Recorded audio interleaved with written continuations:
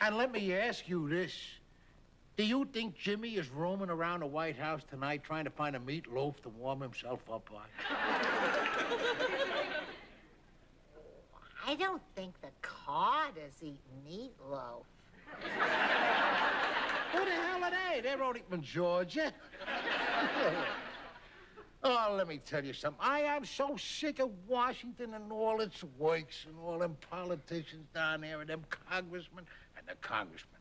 Boy, I'll bet you won't find none of them congressmen turning down their electric blankets tonight.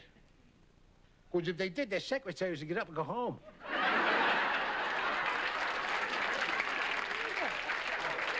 Oh, Rita, the Democrats is doing the whole... The Democrats, and you put them in there. That's the face you had on you when you come back in the polls. Well, the Democrats' way of running this country is to go tell us all how we ought to make sacrifices.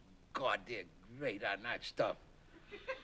But they're all going to have us over the hill to the poorhouse. We ain't going to be able to drive over there because we ain't got no gas, so we're going to have to walk it. Oh, the Reader's Digest says walking is very good for you. Oh, ain't that lovely? The Reader's Digest can always put a little joy into poverty.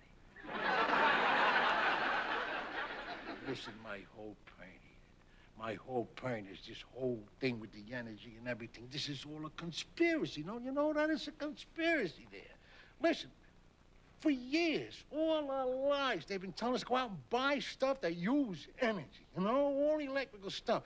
Well, you got electric toasters, electric ovens, electric stove, electric stereo, electric TV, electric race, electric hair blower, electric knives, electric every damn thing. Not to mention the cars.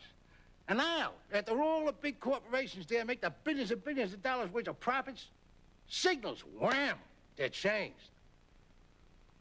And after telling us for years that we can't live without this junk, now they tell us that we gotta live without it. The country is going straight into the dumper.